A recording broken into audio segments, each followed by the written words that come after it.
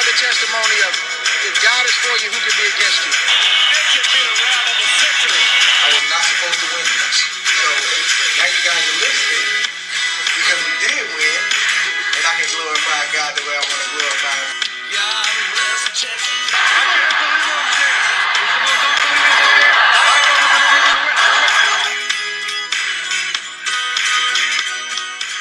Welcome to another episode of 3D Boxing Podcast.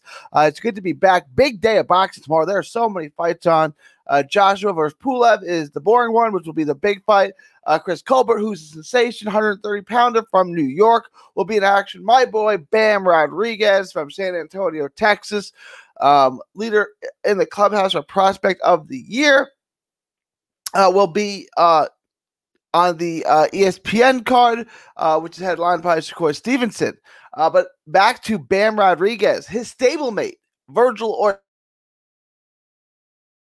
Ortiz. He wants to fight, and he's ready to fight what many consider to be the pound-for-pound best guy in the sport, Terence Crawford. Is he ready? So let's get right into this. This is what he said, right? It's the easiest big fight to make. It would be very good. He went on to say, with Crawford, it's the easiest fight to make. I think it would be a very good fight. With Jonas Ugas, it would be a good fight. And with Spence, he could already be at 154, which he's expressed to me too. He said in the past that he wants to fight him, and they will fight. But he thinks by the time it actually gets made, with what they have on their schedule, and by the time it's it'll sell out Cowboy Stadium, he'll be at 154. But Vergil plans on going up to 154, so he'll be a multi-division champ. But he needs to get the first world title first. The first world title could be the toughest, right? Because it's 147, and there's two guys. There's Errol Spence and there's Terence Crawford. Two guys that are on everyone's pound-for-pound top 10 list. So getting that first belt could be a daunting task. And I want to get into this. Is Vergil Ortiz ready for this fight? Why not? Why not? Look, I understand that he's 22 years old. Before you throw him in the ring with arguably the best guy in the sport, maybe you want to get him confidence, get him a strap, and then give him the confidence and throw him in with Terence Crawford. There's no belt to get, right? There's two guys at 147 pounds, Crawford and Spence. That's it. They have all the belts. There's no easy belt you can pick up. There's no vacant strap, yada, yada. There's two guys, Crawford, Spence. That's it. That's it. There's only two guys. I think stylistically, Crawford is a better fight for him. I think he's physically stronger than Crawford. I don't know that he can kind of man around and bully around Errol Spence. I think he's going to be physically stronger than Crawford. I think Crawford now, well into his 30s, has peaked, and he's a little bit on the decline. Not that he's not a great fighter. I still have him in my pound-for-pound top 5. I think I have him at number 3, possibly number 4. He's a sensational fighter, Hall of Famer, but I think he's past his peak just a little bit. And Vergil Ortiz is a 22-year-old, and he's surging, and he doesn't know how to do anything but destroy people. He's knocked out everyone he's fought. He's a once in a generation talent. Vergil Ortiz is that good. It's just a matter of when he becomes a world champion and how many world titles he wins. Vergil Ortiz is that good. Is he ready though? Right?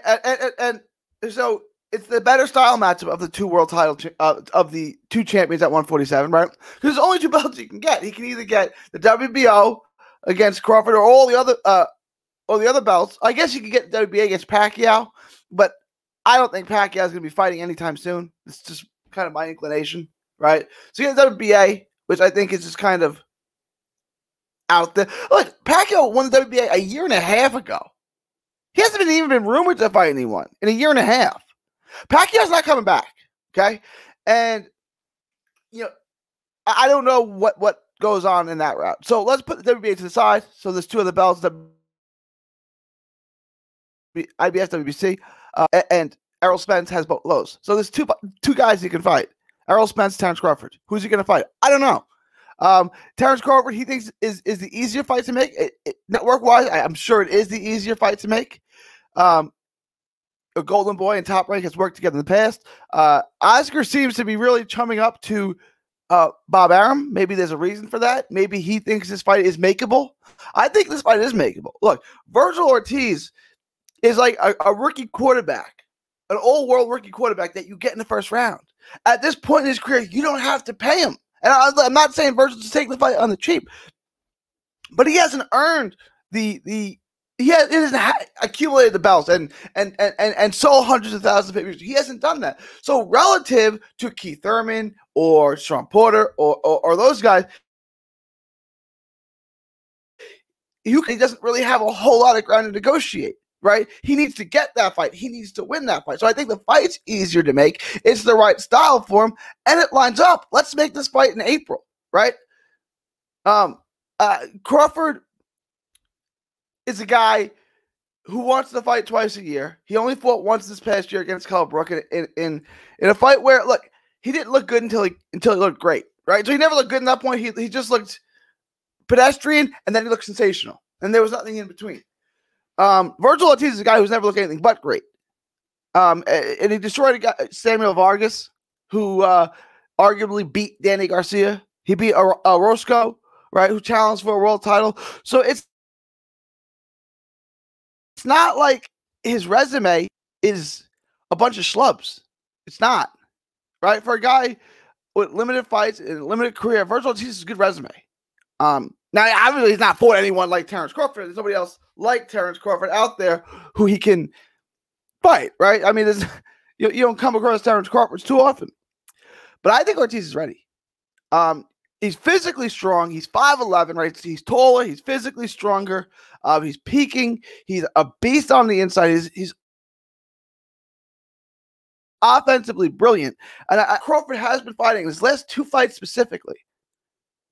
He's been taking more chances. He's been slugging more. He's been getting hit more. He's been fighting more on the inside more. He couldn't do that with Ortiz. If he does that with Ortiz, he loses. So there's a path to victory with Vergil Ortiz, a real one. And I would pick Vergil Ortiz in this fight. I just think the timing of it. You got one guy slipping just a little bit, and one kid, 22-year-old, who's absolutely surging. And I want to say, what if he doesn't win?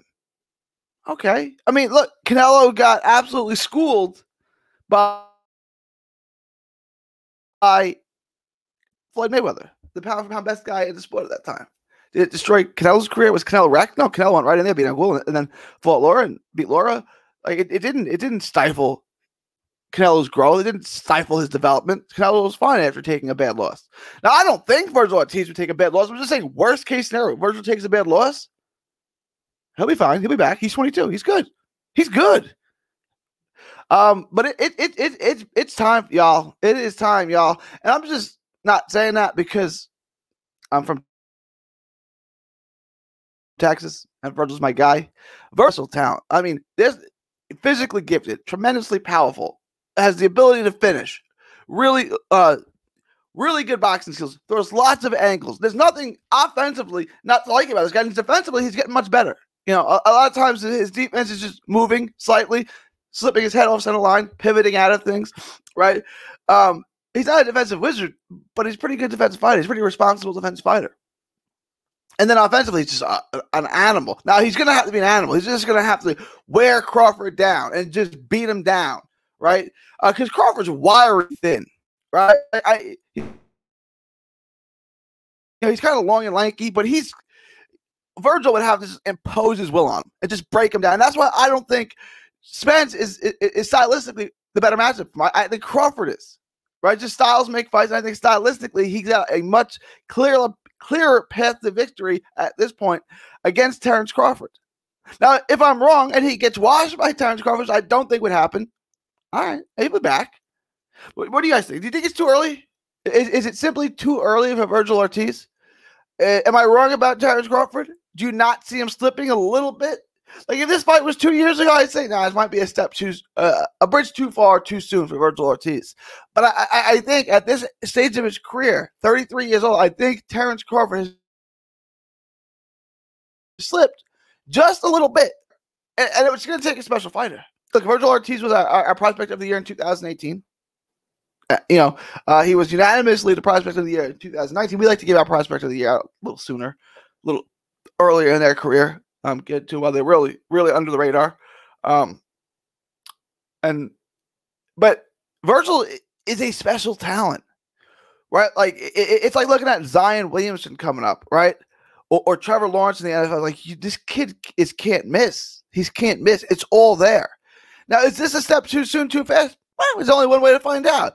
But I think he's competitive in the fight. I think he could win the fight. But, I mean, there's only one way to find out. If he's in way over his head, okay, he'll take it out. He'll come bounce it.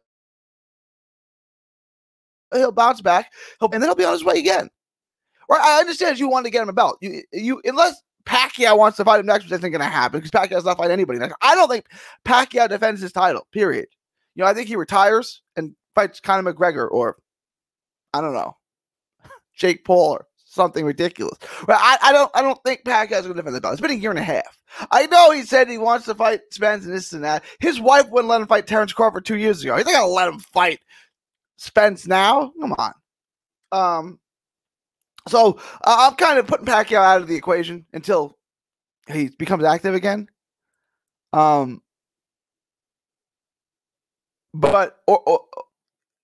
that, there's no belt for him to pick up. There's no easy champion division. There's two guys. It's Crawford and Spence. Arguably the two best American fighters in the sport. He's got to have to go through one of them. I think Spence is better. I think Crawford's a better matchup. I think it's a more makeable fight, right? Crawford doesn't have a ton of options. Now, look, Porter may want to challenge Crawford for the WBO. Bob Arum said he's offering him $1 million, which means that they can go to purse bids and try to negotiate it there, or he can go fight Errol Spence again and mandatory. Right? I don't think I was confident Crawford versus Porter was going to happen after what Bob Arum said. I don't think that's going to happen. So that means that Porter, who's mandatory with WBO, WBC, and IBF, all three of them, can just go fight over there. Just go fight Spence. Try to make that mandatory. That's if Spence and Crawford can't work this out, which I don't think they're going to work out immediately. So if Porter goes that avenue, goes to WBC or IBF avenue and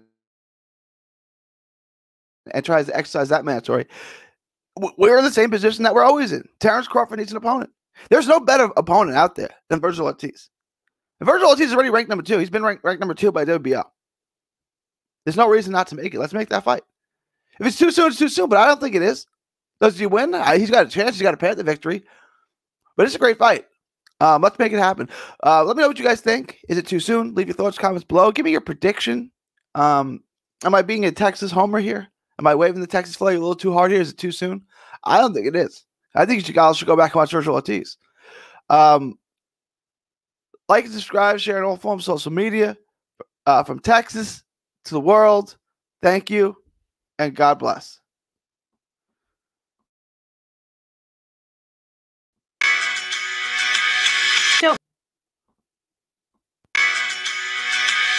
Don't miss a tweet, post, story, or video. 3D Boxing is on Twitter, Instagram, and Facebook.